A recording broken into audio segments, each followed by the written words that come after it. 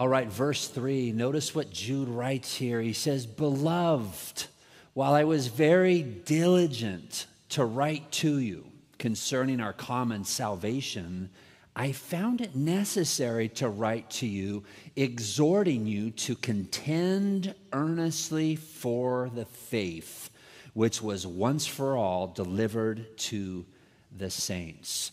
Let's pray. Heavenly Father, God, we're so thankful for who you are. We're thankful for all that you've done in our lives. We're thankful for this church and that we can gather together here in this place and worship you and now turn our attention to the Scriptures. God, we ask that your Holy Spirit would minister to our hearts and our minds now as we consider your word. Teach us, we pray. In Jesus' name, amen.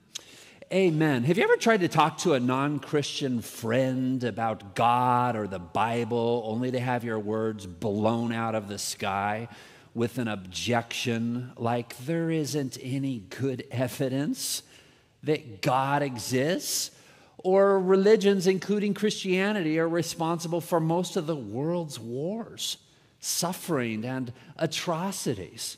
Or people say the God of the Old Testament commanded the Israelites to commit genocide.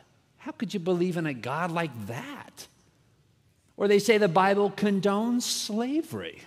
It oppresses women. It promotes hatred of homosexuals.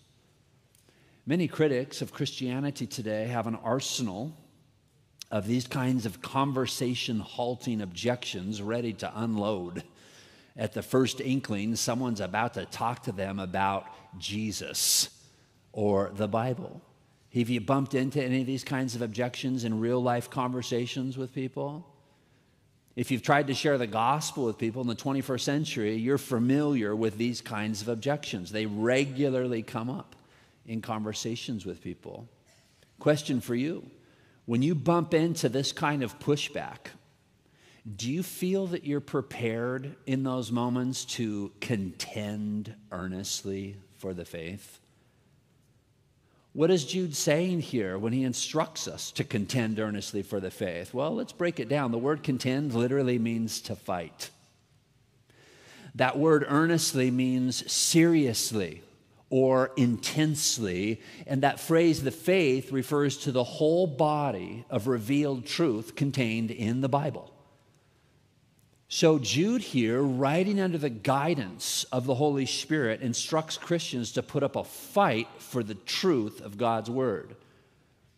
But please don't misunderstand Jude. He's not encouraging us to get into physical fights with people. No, don't do that. We're instructed in Romans chapter 12, verse 18, to live peaceably with all. Paul said, so far as it depends on you, live peaceably with all. We're not to be getting into fistfights with people over theological disagreements. God wants us to be a peaceable people, living peacefully with people. So when Jude instructs us to contend earnestly for the faith, he's talking primarily about countering the errors, the misconceptions, and false teachings about God, not with fists and guns, but with truth. With truth. So contending for the faith really is just speaking the truth. Speaking the truth, answering people's questions about God, answering their objections to Jesus, responding to their criticisms about the Bible. But that's not always easy to do, is it? It often takes preparation and study ahead of time to have those kinds of answers that you want ready to roll off the tip of your tongue. Well, what I'd like to do in our time together this morning is respond to some of these popular objections that atheists and skeptics are bringing up today, and just offer some concise responses that I hope will not only encourage you, but leave you a little bit better equipped to talk to your non-Christian coworkers and friends and family members who bring up these kinds of problems and questions in conversations. The first objection I'd like to address for a couple of minutes concerns the topic of slavery in the Bible. It's not uncommon to hear atheists say that the Bible condones slavery, and only evil, selfish men would ever concoct a book like that. How might we respond to that? Well, when someone brings this up with me, I like to point out to them that slavery was never part of God's original plan for humanity, and it wouldn't exist if it weren't for mankind's sin. The Bible says to love your neighbor as yourself in the Old and New Testaments. We're also instructed to regard one another as more important than ourselves. Slavery wouldn't exist anywhere on the planet if people loved one another that way. A loving person doesn't kidnap people, lock them up, and force them to work without pay. That's terribly cruel and evil, and the biblical writers knew that. Kidnapping is a sin that carried the death penalty in the Old Testament. For example, Exodus 21. Verse 16 says, whoever steals a man and sells him, and anyone found in possession of him shall be put to death. There would probably be a lot fewer kidnappings today if kidnappers, when found guilty, were swiftly put to death. But of course, we've done away with the death penalty in many states, including here in California, and society is paying the price. The sex slave trade is out of control here in our country right now. And one of the reasons why is there's not a fear among the traders. You know, maybe a year or two in prison, but the profits are too lucrative. Be that as it may, another verse that made it clear kidnapping people in the Bible and forcing them to be slaves is wrong is found in Deuteronomy 24, verse 7. It says there, if anyone kidnaps a fellow Israelite and treats him as a slave or sells him, God says the kidnapper must die. In this way, you will purge the evil from among you. So the Old Testament made it clear that these activities were wrong. Kidnapping people, selling them, treating them as slaves. What about the New Testament, though? Does it take a softer stand on slavery? No, not at all. In fact, in the New Testament, enslavers, men stealers, or slave traders, depending on your translation, are condemned alongside murderers in 1 Timothy chapter 1, verses 8 through 10. So then why do some people believe that the Bible condones slavery?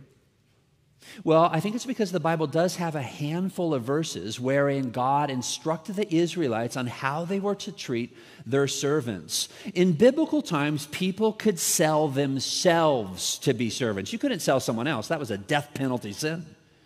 But if you were indebted to somebody for thousands of dollars, you could sell yourself to that person or that family for a certain allotted amount of time to be their servant to pay off your debt.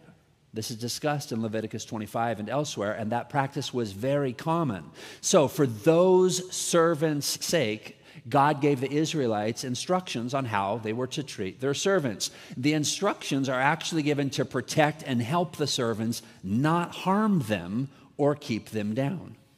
Paul, in the New Testament, summarized the Bible's instructions regarding servants with these words in Colossians chapter 4, verse 1. He said, masters, treat your bondservants justly and fairly, knowing that you also have a master in heaven. So servants were to be treated justly and fairly.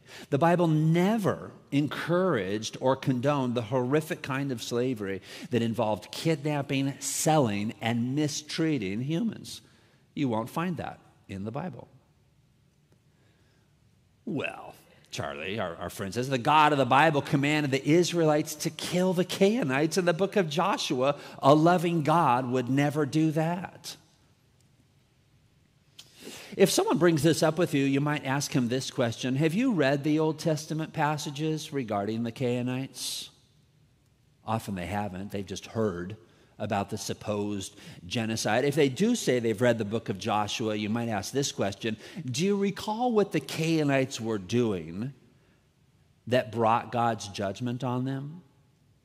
I can assure you of this, the answer will almost always be no. So then you might then lovingly, humbly bring the person up to speed a bit on what the Canaanites were doing at the time of Joshua. The Bible tells us that they were an exceedingly wicked people who were sacrificing their children by fire to their god, Molech. The Bible also tells us that they were committing incest, adultery, polygamy, bestiality, witchcraft, and a variety of other abominable customs. So the Canaanites had become a dangerous, cancerous threat, not only to their posterity and their neighbors, but to the Israelites. So God brought the Israelite military in to put an end to the wickedness. Just as centuries later, he would bring down the Assyrians and then the Babylonians to put a stop to the wickedness when the Israelites began engaging in the exact same activities.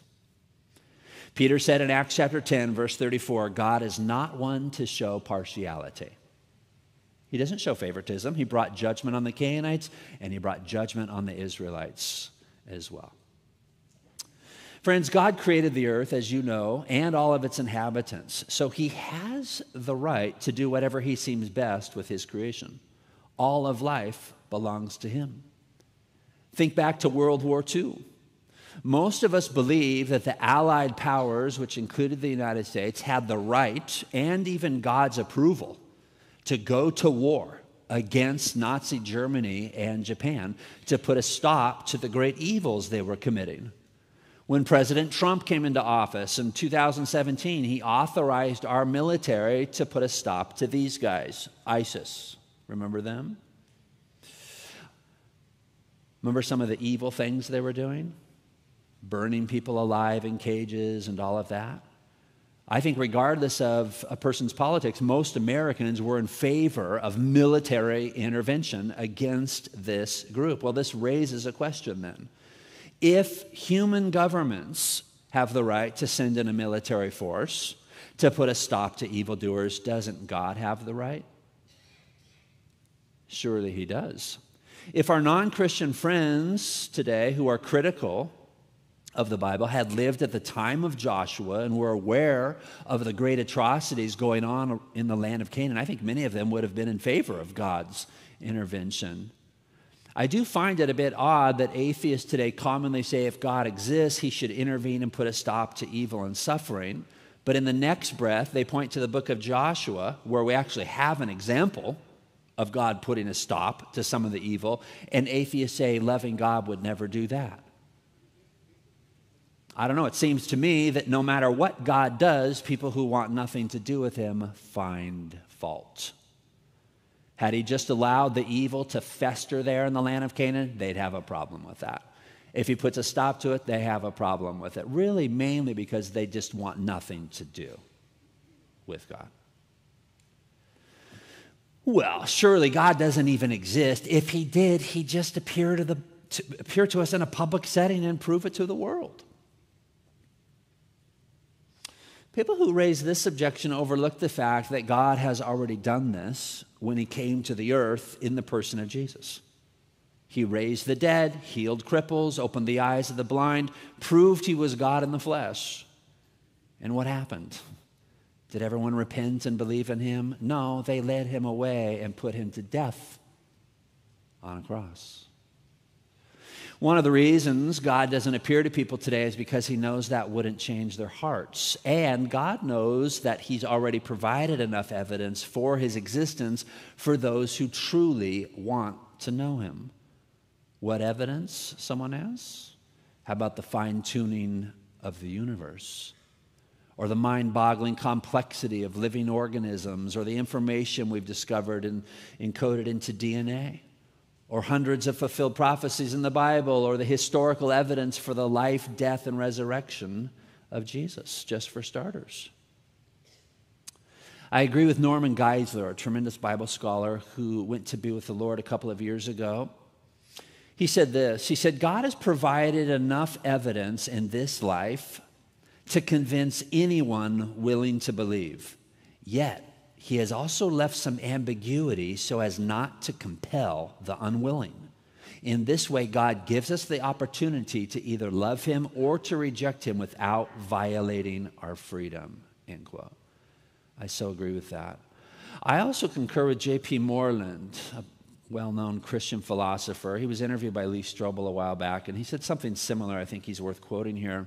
He said, God maintains a delicate balance between keeping his existence sufficiently evident So people will know he's there and yet hiding his presence enough so that people who want to choose to ignore him can do it. This way, their choice of destiny is really free, end quote. God is so wise. There's enough evidence out there for anyone who wants to know him, and yet he's hidden enough so that if you hate him and freely want to go your way, you're able to do that. All right, moving along. Another objection I've been hearing more lately has to do with the size of the universe. Atheists say the universe is so vast, it's foolish to think a God built a universe billions of light years across just to have a personal relationship with you. In other words, it's absurd to think that God would create all these other stars and galaxies and planets if the focus of his love was really just right here on our tiny planet. Well, in response to that, I would first note that the enormity of something has absolutely no bearing on whether or not God exists, for God could have several good reasons for creating the universe the way he did, including the knowledge that his creatures would find a sky full of stars quite beautiful. That could be sufficient reason in itself. God just wanted you to walk outside on a clear, dark night and be blown away by the beauty of the stars. I think in reality, the enormity of the universe with all of its galaxies and stars proves to be more of a problem for atheists. Why is that? Well, because the world's leading atheistic authors and philosophers believe every star, planet, and galaxy in the cosmos sprang into existence from what Richard Dawkins and Stephen Hawking said was literally nothing. Nothing. Friend, that requires an enormous amount of faith. We all know from practical experience that nothing can't do anything, let alone turn itself into things like stars and planets and all the different matter we find throughout the universe. Well, Charlie, the Bible was written by men. It's not trustworthy. It's almost comical to me today how often I see this objection come up in social media exchanges between people. And the non-Christian thinks that if he can just point out to the Christian that the Bible was written by men, we can get the Bible out of the conversation. As though Christians, that's going to be a big revelation to us, like we didn't know that the Bible was written by men. Because they hear us referring to it as God's Word. And we do believe it's God's Word. The Bible makes that clear, that all Scripture is inspired by God. It's God-breathed. But he used human instruments to pin down the different books of the Bible. We know that. But they think if they can just point out to you that it was written by men, you'll agree with them that it can't be trustworthy because men make mistakes all the time. Well, I like to lovingly point out to people who raise this objection that their conclusion does not follow logically from their premise. If what men write is not trustworthy, we'd have to throw out encyclopedias, dictionaries, automobile manuals, everything the IRS sends us. Written by men. Throw it out. Men are capable of communicating truthfully, especially when they have God's help, as we know the biblical authors did. Many today who hold to this skeptical view of the Bible and think that it's just an ancient compilation of legends and myths overlook the fact that there's actually a wealth of evidence for the Bible's trustworthiness. I have here in mind things like hundreds of fulfilled prophecies, thousands of archaeological discoveries, the Bible's incredible internal harmony, historical confirmation we've discovered in the ancient records of the Assyrians, Babylonians, and Romans. There's lots of scientific discoveries that have verified details in the Bible. There was a discovery of the Dead Sea Scrolls back in 1947, which give us the assurance we have accurate copies of the ancient books of the Bible. There's the writings of historians outside of the Bible, like Flavius Josephus and Cornelius Tacitus, who verified dozens of details for us in the Bible. If you're unfamiliar with this kind of evidence for the Bible, our website, alwaysbeready.com, has lots of articles on this. I've written books on this subject. There's lots of help available to you today if you could use some encouragement. But let's move along. Another objection that skeptics bring up today has to do with Constantine, an ancient Roman emperor. They say after the Roman emperor Constantine became a Christian in AD 312, the Roman Empire took control of the Bible and tampered with its contents to better control the people. In other words, even if the Bible was once trustworthy, it's not now because the Roman Empire messed with the contents. There was a fictional novel that came out in 2003 called The Da Vinci Code. I'm sure some of you remember it. It was a runaway bestseller. It's that book on the screen that popularized this objection. Well, the claim is totally fabricated. There's no evidence to support it. This was a fictional novel. This was completely made up. If someone tells you that Constantine got his hands on the contents of the Bible and tampered with the contents, you might ask them this question: how did you come to that conclusion? They've probably forgotten that they read the Da Vinci Code and just swallowed this as fact. But what evidence? I'm curious. What evidence led you to conclude that the Roman Empire tampered with the contents of the Bible? If you'll ask the person that question, I can guarantee you this: 99.9% of the instances, you will get a blank stare back. Why is that? Because there's not a shred of evidence that the Roman Empire tampered with even one book of the Bible. And the ancient handwritten manuscript copies of the Bible that predate the time of Constantine prove this to be the case. What do I mean? Well, we know what the Old and New Testament said in their entirety before Constantine was even born, around AD 280. And when we compare the Bible we have and use today to those ancient manuscript copies of the Bible, we see that it says the same thing it said all the way back in the 1st, 2nd, and 3rd centuries. Well, Charlie, the New Testament author stole the whole idea for Jesus' virgin birth and resurrection from ancient religions that were around prior to Christianity. There's a video that's been circulating out there on the internet now for several years called Zeitgeist. This low-budget video, produced by a young man by the name of Peter Joseph, has now been viewed by millions of people. And many viewers, unaware of its errors, have had their confidence in the Gospels undermined by watching it. I know this from firsthand experience. Several families have emailed our ministry to talk about the fact that their high school age son or daughter who was walking with the Lord, raised in a Christian church, watched 30 minutes of a Zeitgeist video, has renounced their faith and won't come to church anymore. That's how, this video, you can look it up sometime if you want, Zeitgeist, you'll find it right away. It's on YouTube. It is a satanic masterpiece of deception. And it has been wreaking havoc now for several years. The video alleges that the New Testament authors plagiarized major details for Jesus' life from earlier sources, other religions that were around before the rise of Christianity.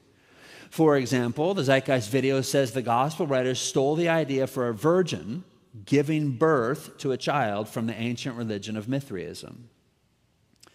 Well, I happen to know a few things about ancient religions. I've taught college-level courses on world religions, and I've researched the ancient Persian religion of Mithraism.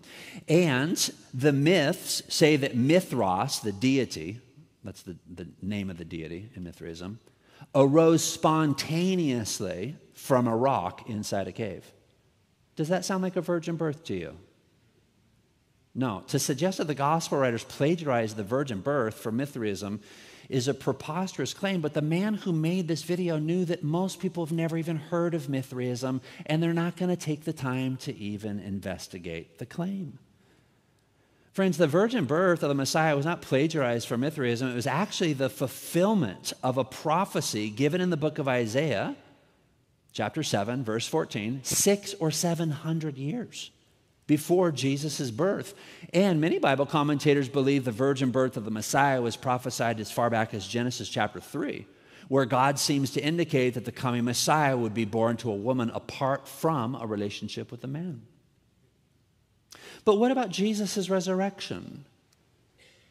Did the New Testament author steal the idea for the resurrection as well, as the Zeitgeist video claims? No.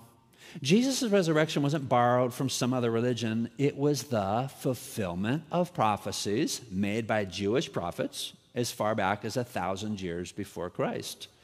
David, writing around 1000 BC, and the prophet Isaiah, prophesying around 700 BC, both foretold the coming Messiah's resurrection. They prophesied it would happen long before Jesus was even born. So you can be confident that the New Testament authors didn't plagiarize any of their ideas for Jesus' life from these sources outside of the Bible. All right, moving along. Another objection that we're hearing more today has to do with the Bible's teaching on homosexuality.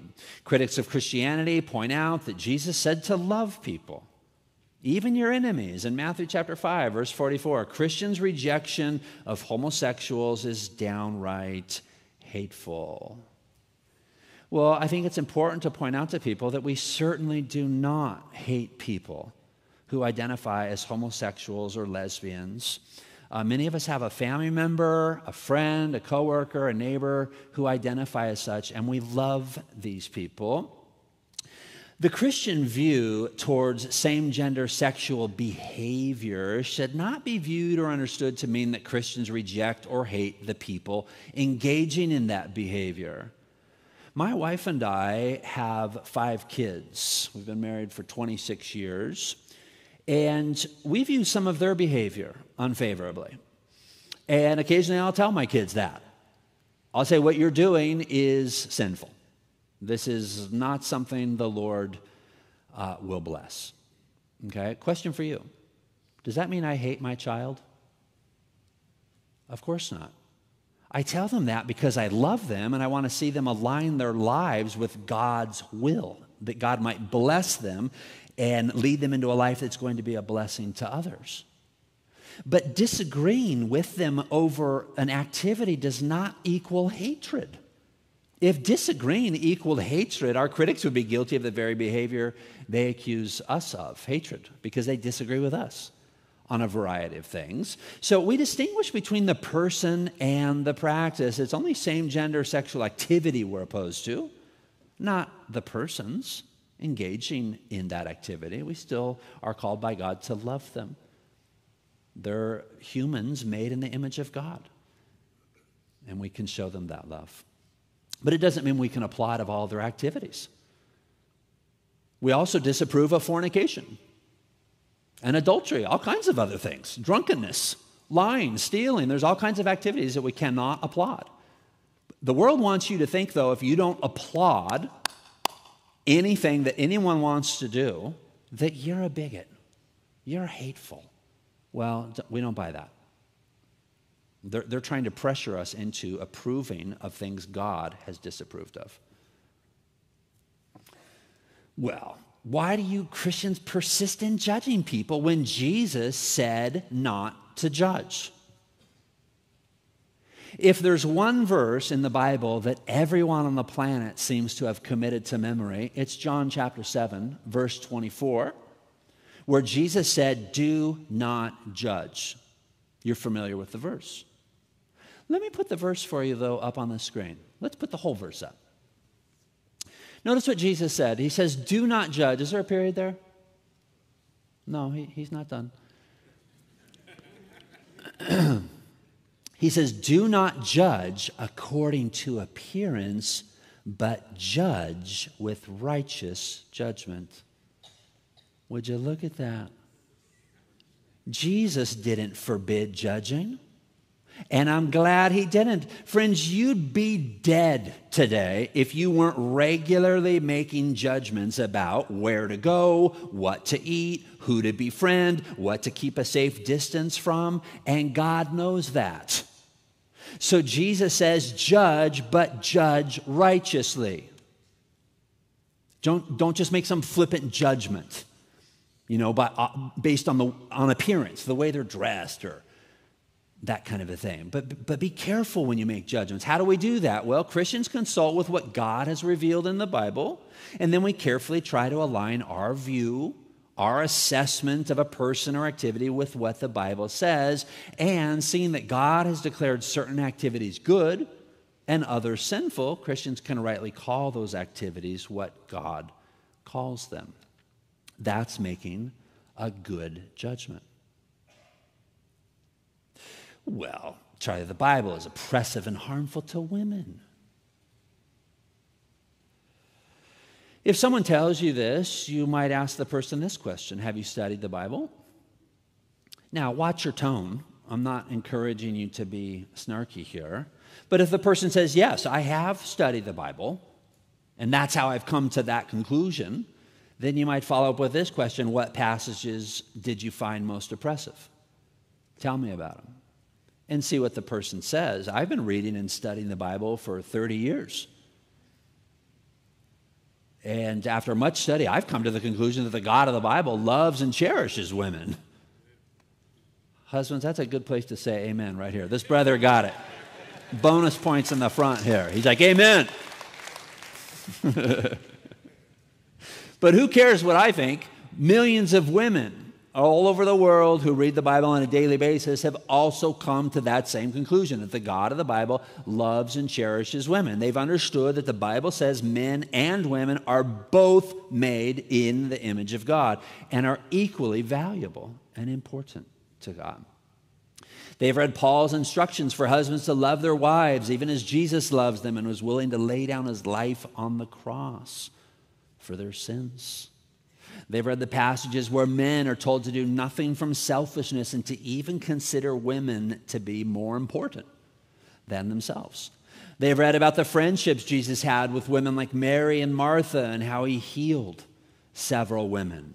They've read about women like Ruth, Deborah, Priscilla, and others who are portrayed in a wonderful light, and they've understood that the Bible condemns activities that hurt women, like physical and emotional abuse, adultery, abandoning one's wife, and rape. Friends, if more people followed Jesus' teachings in the Bible, the world would be a much better place today for women. You can be sure of that. All right, let's look at a couple more. How about this one? People say religions, Christianity included, are responsible for most of the world's wars, suffering, and atrocities. Unfortunately, religious terrorists, greedy televangelists, child molesting priests, and others have done things that are terribly hurtful to people. But there are two things I think critics of Christianity overlook when they raise this objection. First, Jesus and his teachings are not to blame for the evils people commit. The evil things that people do go against Jesus' instructions. Jesus taught us to love people and to treat others the way we would like to be treated. For example, in Matthew chapter 7, verse 12, therefore, whatever you want men to do to you, do also to them. In other words, if you want people to be friendly and kind and forgiving with you, Jesus would say, well, then you be friendly. You be kind. You be forgiving with them.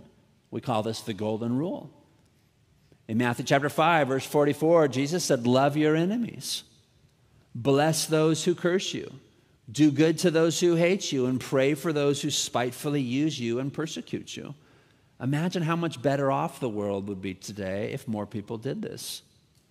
So while religious people have certainly caused some suffering, let's not lay any of the blame for the world's evils at Jesus' feet. A second thing commonly overlooked when people blame the world's suffering on religious people is this: atheists and non-religious people have caused a lot of suffering as well. Richard Dawkins doesn't like to point that out in his books. He'll bring up examples of child molesting priests and, some people who claim to be Christians who did some awful things. But what about Joseph Stalin, Adolf Hitler, and Mao Zedong, who murdered as many as 100 million people in just a few decades of the 20th century? That's far more than those who were put to death by theists of any stripe over the past 500 years. So it just isn't true that religions are responsible for most of the world's wars and suffering, especially Christianity. All right, last one. It's a fact, our friend says, that humans are the product of evolution. Well, this is certainly not the case. There are insurmountable problems with the theory of evolution. I can't get into all of them in our talk this morning, but one fatal blow to the theory of human evolution is the fossil record. The fossil record.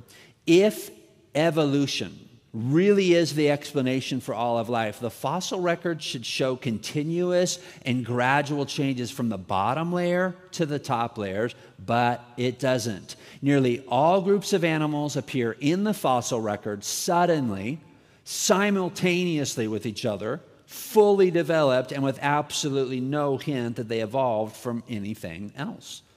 Those facts are devastating to the theory of human evolution. The fossil record is actually evidence for a global flood, as recorded in the book of Genesis, not evolution.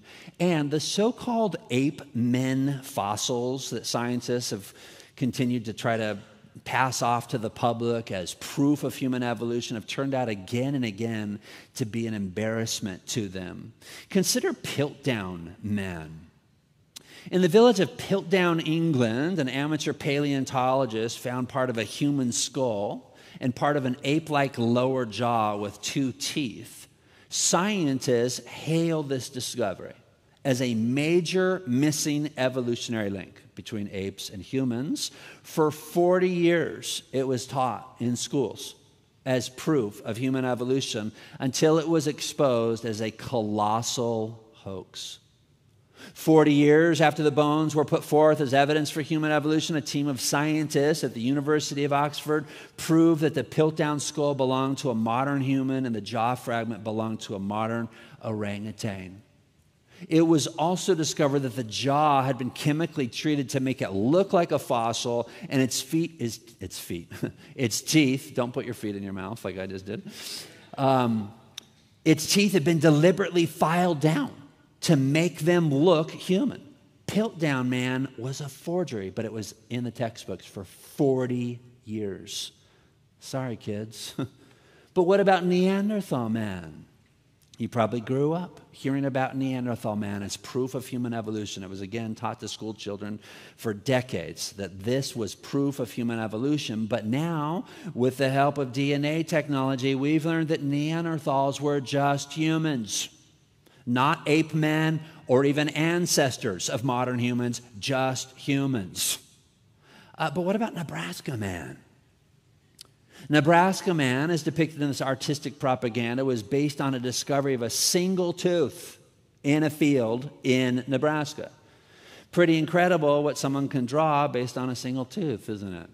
You'd walk by the museum exhibit and see that artwork and think they must have found the whole village.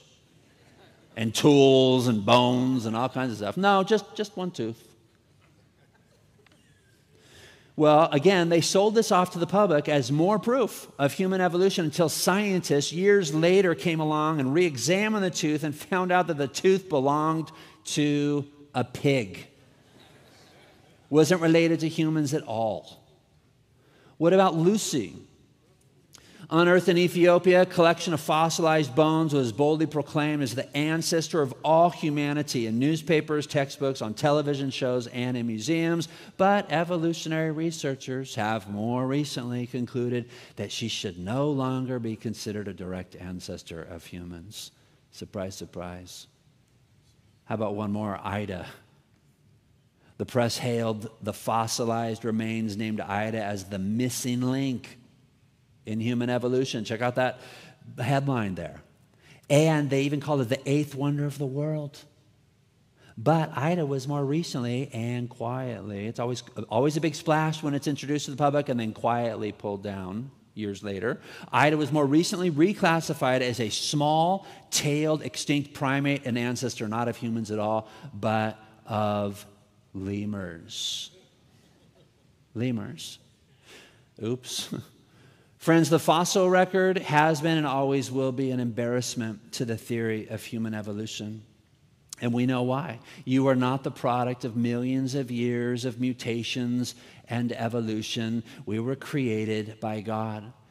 Your human body with its 206 bones, more than 600 muscles, and a heart that beats more than 100,000 times a day, as it pumps about 75 gallons of blood an hour through more than 60,000 miles of veins, arteries, and capillaries in your body, shouts design from top to bottom.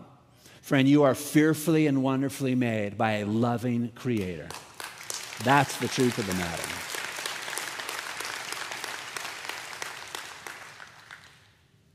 And God created you so that you might know Him and enjoy a relationship with Him here in this life and throughout eternity in His heavenly kingdom. That's why Jesus, God in the flesh, died on the cross.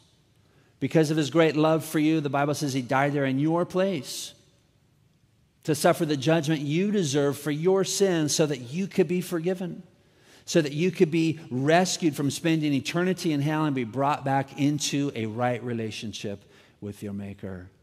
But 3 days later, Jesus walked out of that grave, and today He offers all humanity the forgiveness of sins, peace with God, and the free gift of everlasting life in His eternal kingdom. That is great news. We don't deserve any of that.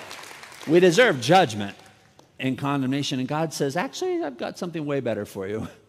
Everlasting life, peace with God, total forgiveness of all your sins. What a gracious offer God has made humanity. How do you lay hold of that offer? Jesus said, whosoever believes in Him will not perish but have everlasting life. That's it. God's done all the work. He just wants you now to place your faith in Jesus and what He did on the cross. And you can do that today. God's a prayer away. You can call it to Him this morning before you walk out of this place and just pray something like, God, thank you for loving me. Please forgive me for my sins. I renounce them and turn away from them, and I trust in Jesus Christ to save me. Come into my life. Be my Lord. Be my Savior. If you'll call out to the Lord like that, the Bible says, whoever calls upon the name of the Lord will be saved. So don't put it off. Get right with God today while you still have air in your lungs. For the rest of you who have already done that, as I know most of you have, may the God of heaven and earth empower and embolden you to share the gospel with people and, when necessary, to contend earnestly for the faith, as we're told to do in Jude verse 3.